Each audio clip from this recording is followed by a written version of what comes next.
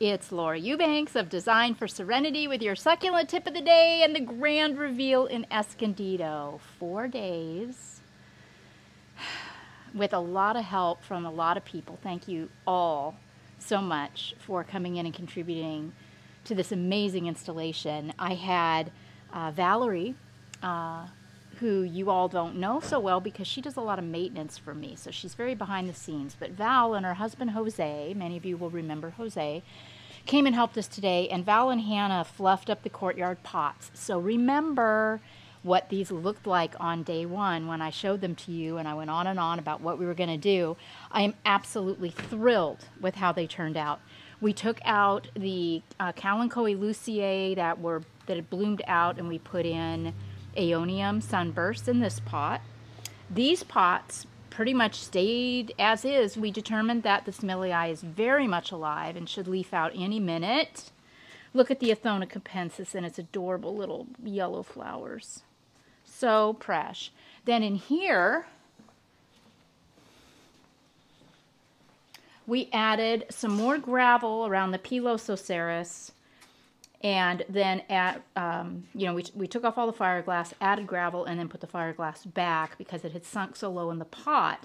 But I didn't want to take the whole thing apart, and I didn't want to put soil up against the flesh of the plant. So that was our solution for that. This pot, I don't think anything happened here. This one didn't need any help. Remember, we did these about a year ago. So this little Bacarnia Dooley, see those two little bulbs? Isn't that so cute? It didn't need a darn thing. And then the beautiful Aloe Ramosissima, we took all the crap out that was in here. It was just overwhelming it. We just left the beautiful string of pearls and retop dressed with some white creva and some little jade, a little sprinkle of jade. That looks very, very nice. The Lavender Lady, didn't do anything with that. And the Trigona also took out some crap over here, left the beautiful string of pearls, left the Millii, added a little lava boulder there for balance.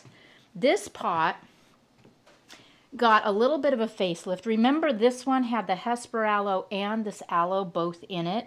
So we moved the aloe out of this pot and into this pot, and just added a little bit of new fluff around the base of the Hesper aloe. This is an original little Echeveria too that we put in last year. And then they top dressed with a little bit of the green jade rock. The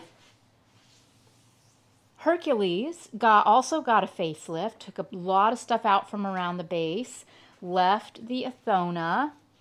And isn't it interesting, too, how in the shade it's more elongated than in the sun, where it's the leaves are a little rounder. It's really interesting. But yeah, this just got, a little facelift with some new funsy things from Oasis, but all more low profile and a fresh top dressing of jade. And then this pot was just I think it was a dead Millii. So we just put a little Petalanthus macrocarpus and a little lilac mist from Oasis Water Efficient, my new favorite. Super cute. And some creva. So the pots, oh my gosh, they look 100. Didn't take that long. Wasn't that big of a deal. They were really in very good shape. But now they're just completely tightened up. So are you ready for the main event? Let's check it out. All right.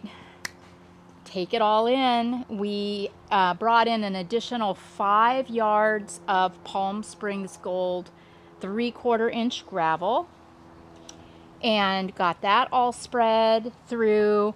We also incorporated, you'll notice, a few little lava boulders.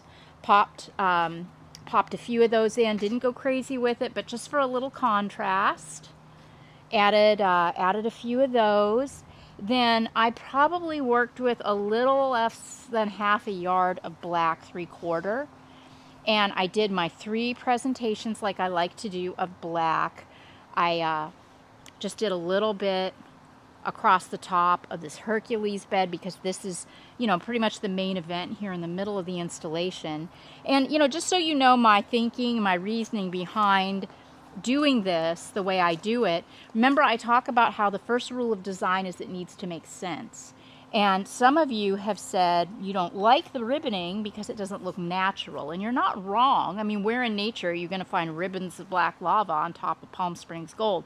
Probably nowhere, but that's where the design aspect comes in. This is not nature necessarily. This is someone's home. And it's an aesthetic choice. It's a subjective choice. If it's not for you, no problem. But it's just like art, you know? It's really up to you. And we love that three-dimensional look. So that's why I do it. It's kind of my signature. And in this installation, I was very, very restrained with it. Quite proud of myself, actually. I did top dress the little Plicatillus pot with some white creva and some of the little jade pebbles. And that's just divine. I just love, love, love how that turned out. Then these these pots, we're going to be coming back for another phase, and we're going to be staging and planting these out in the patio area. I worked in all the ones that I could. In the little kidney here, I did another splash of the black. Very simple. The Palo Verde Desert Museum tree, yes, it gets little leaves on it, and it gets little pink flowers in the spring, and yes, they do fall off. But they're so small, and they really don't show up or make that much of a mess. They blend right into this light-colored rock, which is another reason why I really dialed it back with the black in here and in the other kidney, because detritus, I'm thinking ahead. Over here, got another presentation of black. So I have three, like I like my 1s, 3s, and 5s. One, and then the little bit over there by the Hercules, and then the little bit in this kidney right here. Greg got all of the lights installed. Oh, check out my little cactus garden. So, I was going on yesterday about restraint, and how I was going to keep it simple, and a lot of, well, yeah, yes and no. Yesterday I had this gorgeous mammillaria that I got from Desert Theater, and I had, well, that was it, wasn't it? That's all I had. So I brought from home, I brought that little barrel cactus over there and these little balloon cactus. And it just didn't look, it wasn't enough. I know, but no, it wasn't enough. So I went to Oasis at lunch, and I bought these darling cactus here. This one, isn't that the cutest thing? Look at those flowers that are getting ready to go off. This little guy here, and the little columnar over there, which only gets 18 inches tall at its tallest. So now this little cactus garden, which also, as you can see, has a little sprinkle of black lava going through it, kind of, Jackson Pollocked that. It's just so much better than that pink breath of heaven, isn't it? Yep. So we also had a last minute inspiration to move the copper colored pot into the center of the patio area and plant the beautiful agave xylocantha in it. So they are going to be pulling in a stone bench, but right, I mean, how stunning is that? So incredibly gorgeous and simple. Yeah, see, I really restrain myself. Oh, and the rubble, what was this again, Greg? Copper Canyon rubble to rubble out our kidneys. So, it's very subtle, really pulls in the flagstone colors and the colors in the Palm Springs. So, yeah, dang, this turned out good. Okay, then over here, show you something else we did. Kind of a little bonus. They are going to be demoing, we've talked about this, and pushing out and doing new decking and new patio covers and new concrete. But in the meantime, I put Hannah to work, turned her loose with the Sawzall, and the idea was that we were going to cut those giant jades and reset them. But you know what? When she got to cutting on them, they were rotten inside and completely hollow. it was unreal. So they just weren't viable. So those went to be with Jesus. And we pulled some of the little aloe brevifolia that we had left over from the job into the middle. And we put in some Palm Springs gold, and it's done. This is so much cleaner and more simple. And remember, this whole thing's going to go bye-bye anyway. So now they can see, their view is no longer obstructed, and it's just a tight, simple little presentation of plant material. Then over here, our Zen meditation garden, we got the finish work done on it. We got it rocked. We got it rubbled. I did not add any black rock in here at all. I didn't need it. I didn't feel. And then around our fountain, I added a few lava boulders and a few of the jade pebbles, and I sprinkled in just a tiny bit of black. I had just done a few jade pebbles, and Greg came over and he said, you need to get over there and do something else with that fountain. It just looks, what did you call it? Cheap? Yeah. It looks cheap.